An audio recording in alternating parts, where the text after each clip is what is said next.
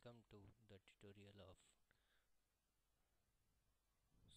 how to solve the Microsoft Office problem.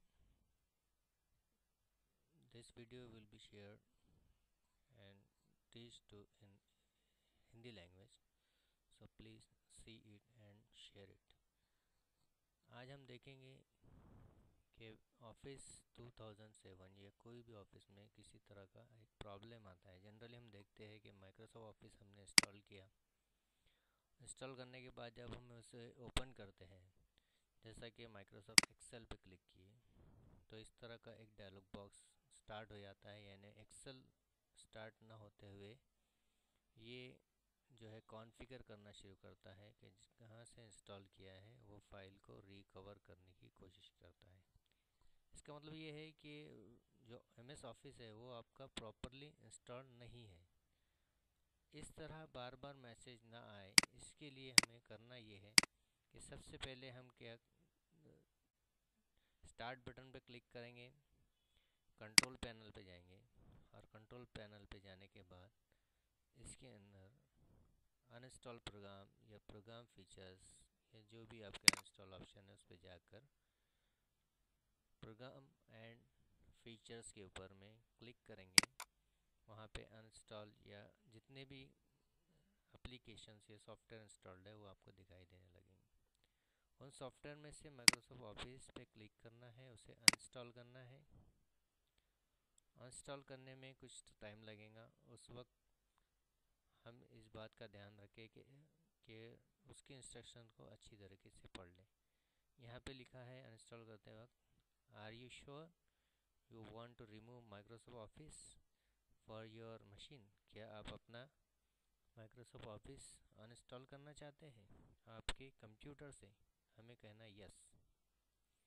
Yes कहने के बाद जो है माइक्रोसॉफ्ट ऑफिस जो आपके कंप्यूटर में इंस्टॉल्ड है, जो प्रॉपरली इंस्टॉल किया हुआ नहीं है, वो अनइंस्टॉल हो जाएगा। यानी आपकी हार्ड डिस्क से वो रिमूव हो जाएगा। रिमूव होने के बाद हमें करना ये है,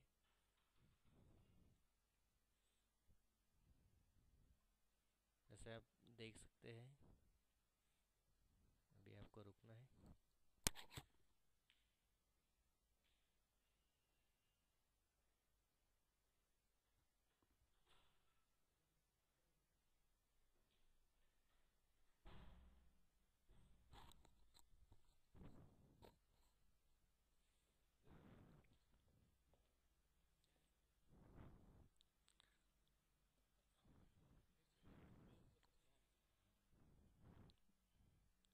अभी हम देख रहे हैं कि माइक्रोसॉफ्ट ऑफिस अनइंस्टॉल हो रहा है। इस वक्त हमें कुछ नया नहीं करना है ताकि कंप्यूटर स्लो ना हो। अब देखें हमने कि माइक्रोसॉफ्ट ऑफिस अनइंस्टॉल हो चुका है।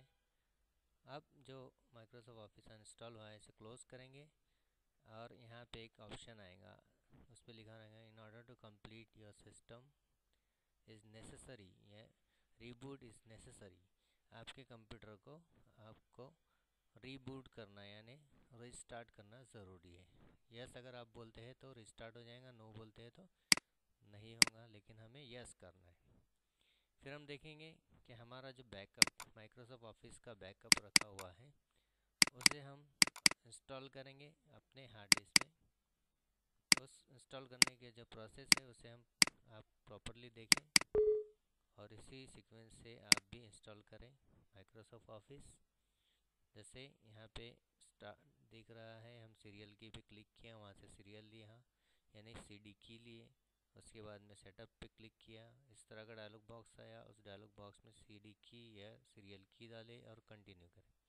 कंटिन्यू करने के बाद इंस्टॉल पे क्लिक करें। इंस्टॉल पे क्लिक करने के बाद अब हम देखेंगे कि माइक्रोसॉफ्ट ऑफिस इंस्टॉल्ड हो रहा है। उस माइक्रोसॉफ्ट ऑफिस को इंस्टॉल होने दें।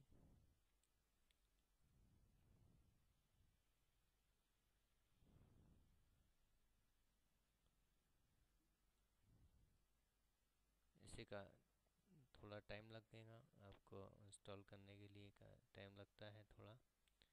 जब तक हम दूसरी प्रोसेस देखते हैं, माइक्रोसॉफ्ट ऑफिस इंस्टॉल हो रहा है। अब हम देखेंगे अपने कंप्यूटर में माइक्रोसॉफ्ट ऑफिस का जो सेटअप है वो किस तरह इंस्टॉल्ड हो रहा है। माइक्रोसॉफ्ट ऑफिस का जो सेटअप है, आपके सी ड्राइव में प्रोग्राम फाइल में माइक्रोसॉफ्ट ऑफिस नाम से एक फ़ोल्डर बनता है, उसके अंदर में इंस्टॉल्ड होता है। दूसरी चीज़ ये है कि माइक्रोसॉफ्ट ऑफिस इंस्टॉल करते समय इस बात का ध्यान रखें कि हम उसे टिपिकली इंस्टॉल करें। अगर ऑप्शन आता है तो टिपिकली इंस्टॉल करें। कस्टम, टिपिकल और कॉम्पैक्ट 3 ऑप्शन आपको दिखाई देते हैं, उसमें हमें सिर्फ टिपिकल इंस्टॉल करना है। अगर उस तरह का ऑप्शन नहीं दिखता है तो हम इंस्टॉल नाउ पे क्लिक करेंगे, वो माइक्रोसॉफ्ट ऑफिस इंस्टॉल्ड हो जाएगा आपके कंप्यूटर में। अभी हम देखेंगे कि अगर हमारे कंप्यूटर में माइक्रोसॉफ्ट ऑफिस इंस्टॉल्ड हो रहा है, जब तक एक नई टिप्स आपको दे दूँ। जब आपके कंप्यूटर में कोई एक एप्लीकेशन चल रही है, जैसा कि हम देख रहे हैं कि कोई फाइल आपके कंप्यूटर में हाइड है, जैसा इस तरीके से हाइड है। अब वो फाइल को हमें शो करना है। फॉर एग्जांपल ये एक फाइल है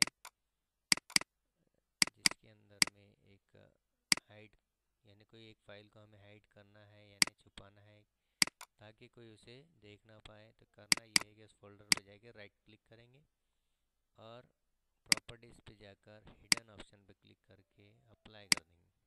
अप्लाई करने के बाद ओके करेंगे। वो जो फाइल है आपकी इस तरीके से हाइड हो जाएंगी। माइक्रोसॉफ्ट ऑफिस इंस्टॉल हो रहा है। उस हाइड फाइल को किस तरीके से शो करेंगे वो भी हम देखेंगे। आप इस सेटअप को देखें।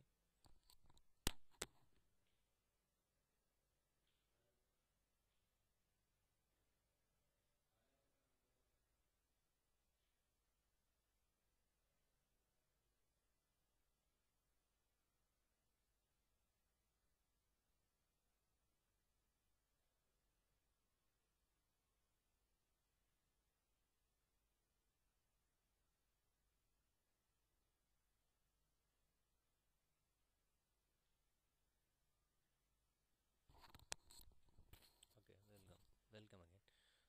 तो अभी हम देख रहे थे कि हमने एक फ़ाइल को हाइड किया है। अब वो फाइल यहाँ पे हमको ई ड्राइव में जो फोल्डर था वो फोल्डर दिखाई नहीं दे रहा है। तो उससे किस तरीके से शो करेंगे, हमें क्या करना है, ऑर्गेनाइज पे क्लिक करना है, फोल्डर एंड सर्च ऑप्शन पे जाएंगे। उसके बाद हम व्यू ऑप्शन पे क्लिक करेंगे। उसमें हमें यहाँ पे दिखाई देगा शो हिडन फाइल्स। इस पर क्लिक करके अप्लाई करेंगे, ओके करेंगे, तो जो हमारा फाइल हाइड था वो हमें दिखाई देने लगेगा। उस फोल्डर को फिर से रीशो करना है, फिर से अनहाइड करना है, तो फिर से प्रॉपर्टी पे जाकर हिडन ऑप्शन पे क्लिक करेंगे, अप्लाई करेंगे, ओके करेंगे और फिर नेक्स्ट ओके करके वो फाइल परमानेंट दिखाई देने लगेगी। आप अपने घर के कुछ सिक्योर फाइल है आपकी, तो उस फाइल को सिक्योरिटी इस तरीके से दे सकते हैं कि उस फाइल को हाइड रखे, हिडन रखे, ताकि बच्चे उसे ना देखे और ना किसी तरह का कोई उसे डिलीट कर सके।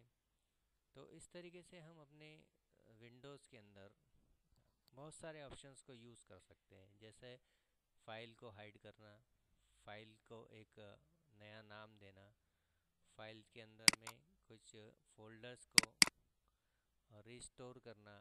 ऐसे बहुत सारे ऑप्शंस आप इस चैनल पे देख सकते हैं। उसके लिए आपको सब्सक्राइब करना है इस चैनल को, और सब्सक्राइब करने के बाद इसे शेयर भी करें ताकि आप और आपके दोस्तों को भी इसका फ़ायदा मिल सके। अब ये सॉफ्टवेयर नाम का फ़ोल्डर है, इस फोल्डर के अंदर में माइक्रोसॉफ्ट ऑफिस नाम का है। ये सारी फाइल्स जो दिखाई दे रही है ये है सपोर्टिंग फाइल्स। ये सपोर्टिंग फाइल हर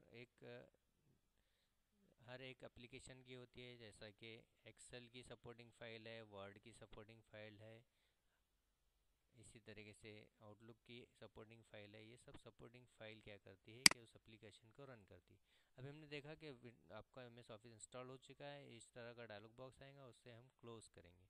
फिर ये जो आपकी फ़ाइल चल रही है सीरियल नाम की, इसे भी क्लोज़ करेंगे। फिर स्टार्ट पे क्लिक करके ऑल प्रोग्राम पे जाएंगे। माइक्रोसॉफ्ट ऑफिस पे जाकर हम एमएस वर्ड स्टार्ट करेंगे। जैसे हमने एमएस वर्ड स्टार्ट किया तो वो जो पुराना प्रॉब्लम था वो सॉल्व हो गया। अब इस MS ऑफिस इंस्टॉल होने के बाद जब हम कुछ इसके अंदर लोड करेंगे तो वो आपका इजीली इंस्टॉल रहेगा, उसके अंदर में कोई प्रॉब्लम नहीं आएंगी। तो थैंक्स फॉर वॉचिंग।